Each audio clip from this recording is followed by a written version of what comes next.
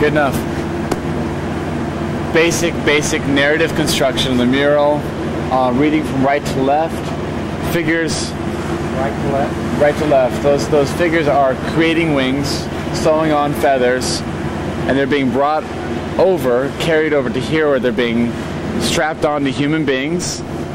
And through that cooperation and collaboration, those individuals are able to take flight and have that freedom.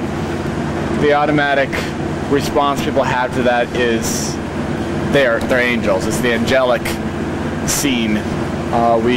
If we talk to people, we try to stress that it's not.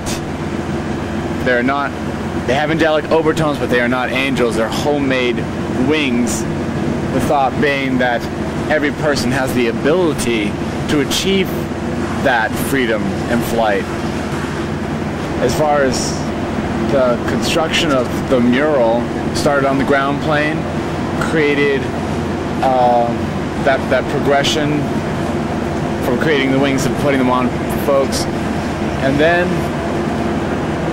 the great aerial chaos started to form. We started with the bottom characters. Once we discovered that we had a potential for a circular geometric form being introduced into it, we formed the other characters to emphasize that. The upper right-hand character breaks that form a little bit, so it's not a blatant circle, and it also creates a sort of an eclipsing circle that the top right iconographic character, which is symmetric and is sort of the title of the mural, stands. About that character,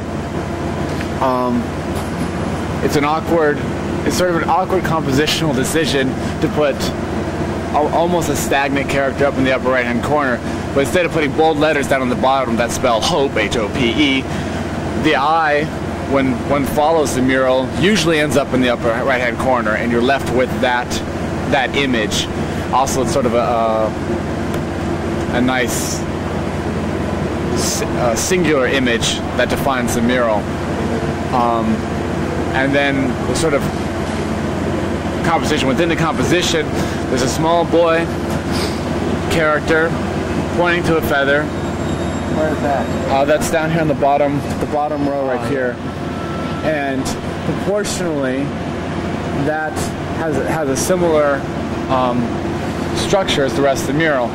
That being that 95% of it is filled with a full character, as in 95% of the mural is filled with characters and flying folks, and then the upper right-hand corner is the symbol of hope.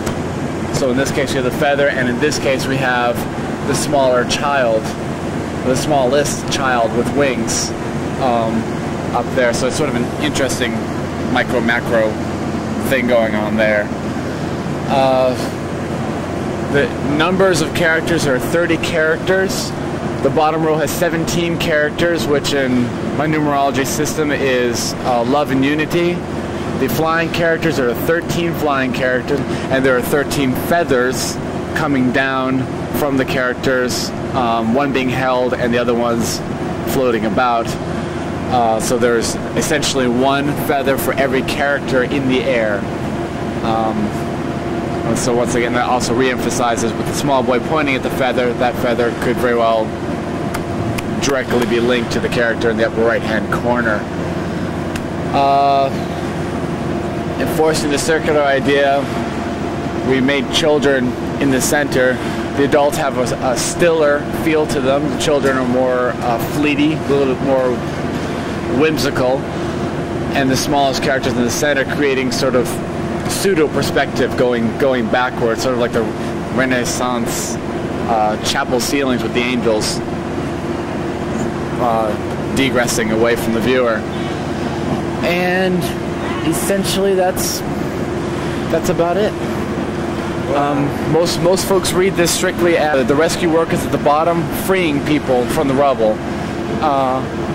And once we explain that that is not a direct link, we describe what it is, folks seem to take to the idea, they like the idea of it being an optimism mural, that more about individuals being able to have freedom and flight, and maybe through the help of other people they can achieve that.